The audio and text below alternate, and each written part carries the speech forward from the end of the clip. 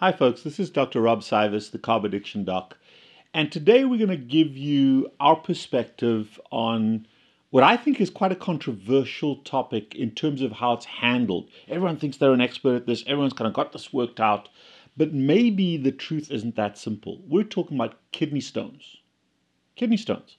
So, kidney stones are really crystals that precipitate out in the upper part of the kidney. So if you've got your kidney, there's a urine collecting system that concentrates the chemicals in your body for soluble excretion. And sometimes if those crystals are at what we call a supersaturated level in that urine, highly concentrated, then they precipitate out of that solution and form little crystals that then form stones. Anybody that's done a science experiment, an organic chemistry experiment at high school or middle school, you've played around with those crystals and you've seen those crystals happen. And we can measure those in the blood, especially the two commonest ones, which are oxalic acid crystals and uric acid crystals. So we understand that those are the two commonest crystals. Those ones I'm going to focus on. There are a few others. The question is, number one, how do they occur? And number two is, how do we get rid of them or reduce the risk of having those kidney stones? Because just to finish this up, folks, the danger of kidney stones is, number one, if they're massive and they slowly accumulate, there is a potential for them to damage the kidney itself just by their presence. But as long as the urine can get around them, they're there.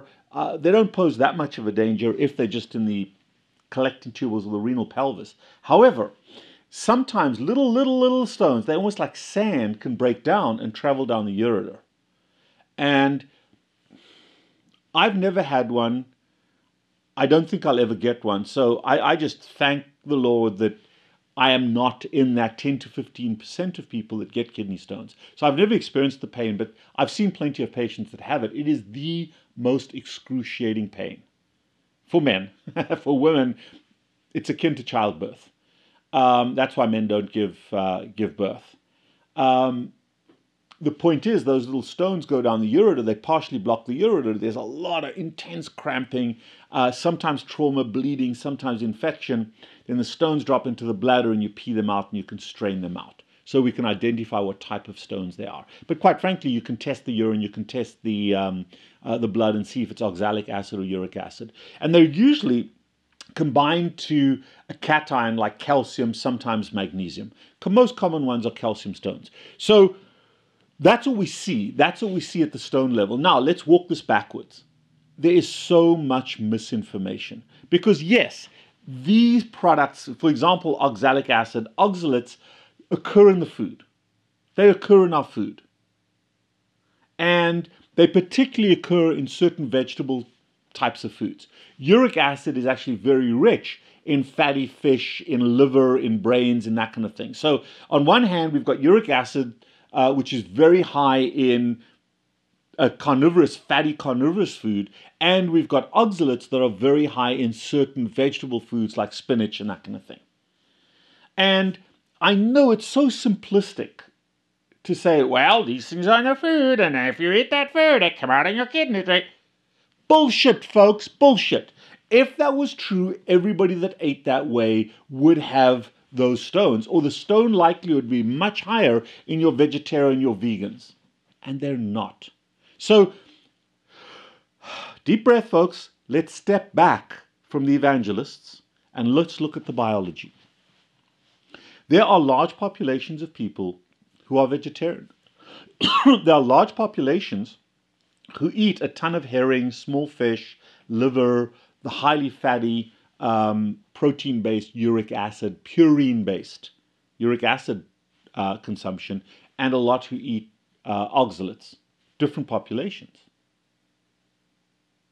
But their rates of stones are no different than anybody else. Their rates of stones are no different than any other population.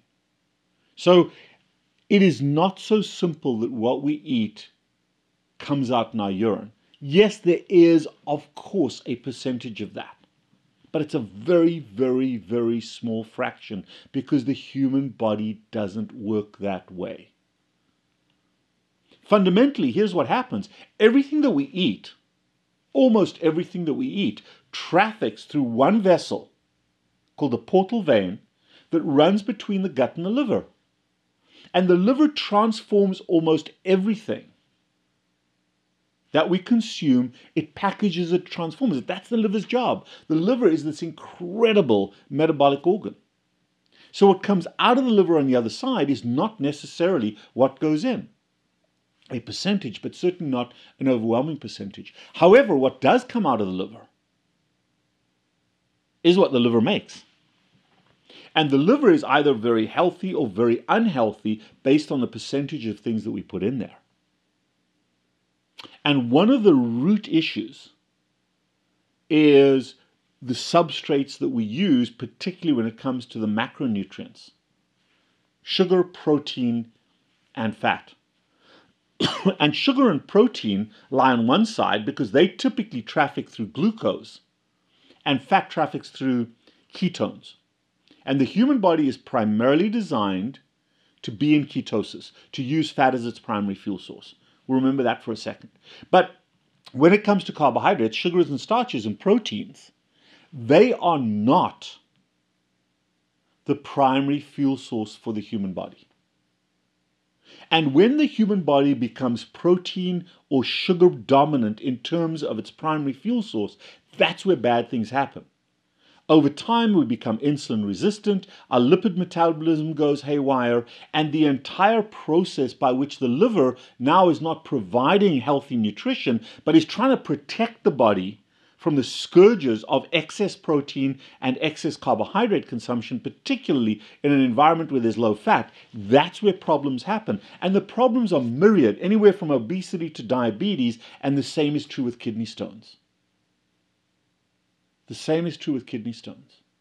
So when we eat high concentrations of carbohydrates and high concentrations of lean protein, and we don't eat adequate fat, and we become glucogenic in our fuel system rather than ketogenic, that's when bad things happen.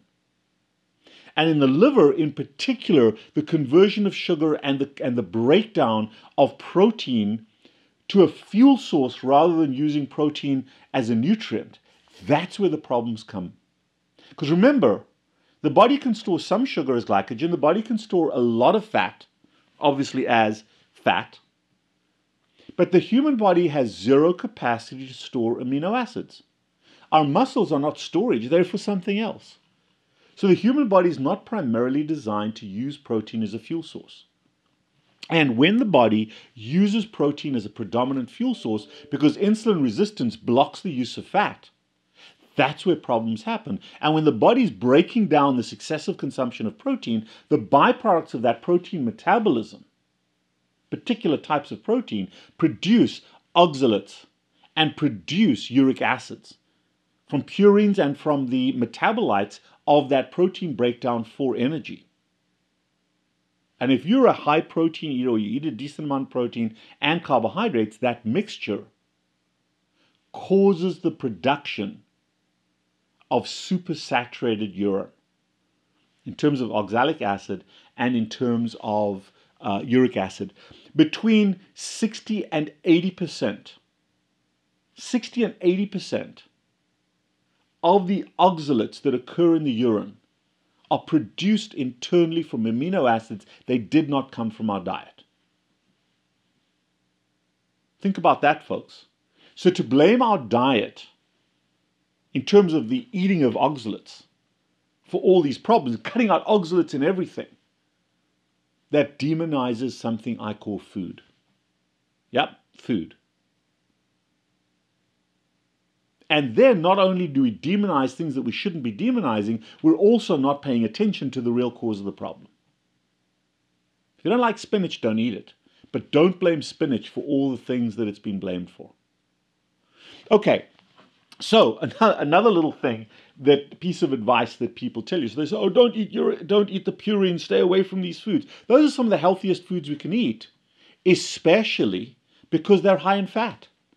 And a high fat consumption, whether you're eating vegetables or you're eating animal products, the higher the fat content by percentage, not by quantity, but by percentage, the more you protect yourself from using protein as a fuel source. The more you are in ketosis, the more you're using the fat that you've eaten, but also using fat from your own fat cells as the endless supply for your nutrients. So you don't have to use protein as a substrate. And if you do that, and you're fat dominant and in fat adapted ketosis, where your cells preferentially use fat as a fuel source, and your glucose use is basal, you're not breaking a ton of proteins down, you're not producing the oxalates, you're not producing the uric acid, and guess what? You get rid of gout, you get rid of kidney stones.